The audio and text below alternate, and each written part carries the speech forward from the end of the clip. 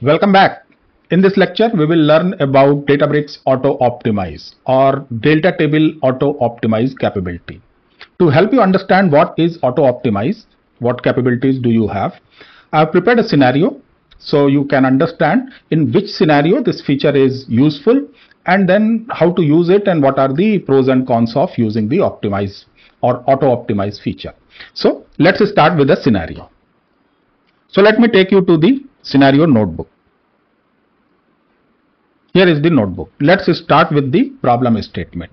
We have a data pipeline that ingests, transforms and writes a large volume of data. So it's a kind of data ingestion or data collection pipeline which ingests data, maybe implements some simple easy transformations and writes the ingested data maybe in raw tables or in early stage tables, but we are writing large volumes of data.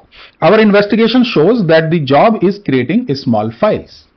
We want to identify an approach to avoid creating a small file. So that's a simple problem statement. We have a data ingestion or data collection job which is producing huge number of small files, and we already learned that small files is a problem for Spark. Spark struggles to efficiently read small files. So how can we avoid a small file problem? But before we try to understand how can we fix this problem, let's benchmark it and try to see the situation ourselves. So what do we want to benchmark? Benchmark the write operation.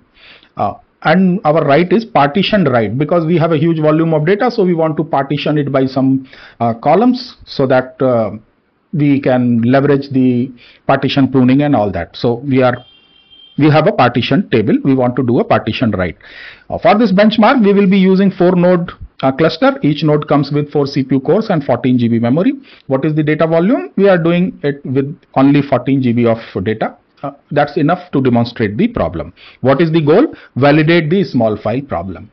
Make sure that we know that the problem exists and we are creating small files. So let's quickly look at the code. Code is very simple. I'm setting Databricks IO cache enabled to false. This is my data source directory. We will be reading data from here. And this is my target table, sales fact 11. That's the table. These are the columns. This table is partitioned by year and month. So we will be reading data from this source, doing some simple transformations and producing the results into this sales fact 11 table. And this table is stored at this location. So we are creating that table. Table already exists and our job keeps on appending data on a regular basis in this table. So let's see how we are reading data. So we are reading data using spark.read, format delta, load from this fact directory, filter it only for 2018, apply some simple transformations, create month, day, account, all these columns, and produce the sales DF data frame. Once we have the data frame, we want to write it into the delta format and save it into the same sales fact 11 table. And this table is partitioned by year and month. We already saw here year and month. So the write should also be partitioned by year and month, and we are writing it into append mode. So this job keeps on running, keeps on appending more and more data. That's all. We want to run this and see that we are creating small files. So I've already executed it. Let me jump to the job and show you. So let me go to my compute menu and job compute, and this is the guy. This is the job that I executed to benchmark that notebook. Now let's go to the Spark UI and directly jump to the SQL data frame tab.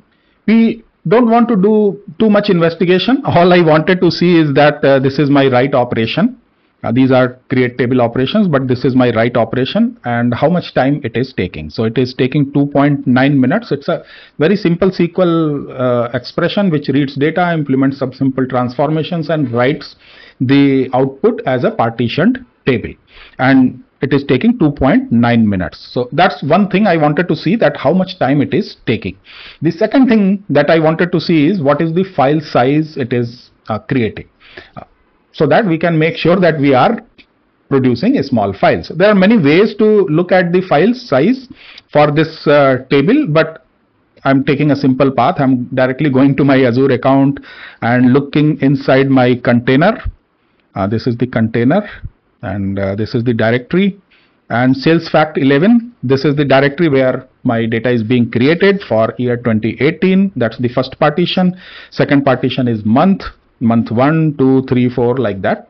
So let's go inside month 1 and try to look at the file size. So these are the partition files or part files created by Spark write operation, right? All these, so many files. You load more and you can see a lot more, load more, a lot more. So in a single directory or in a single partition, which is for year 2018 month 1, we created a bunch of data files. All these are Parquet files.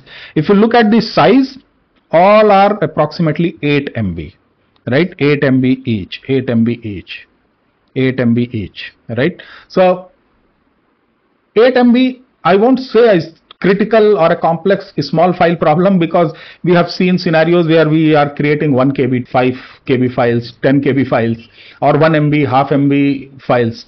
8 MB is still better, but based on this data volume and configurations, it is creating 8 MB file, which is still a small file, right? We still have a small file problem. In a typical case, we want to keep our files as close as to 128 MB, but this is 8 MB. So that's all we confirmed. We saw that we are creating a small file problem. If you go back to my scenario notebook,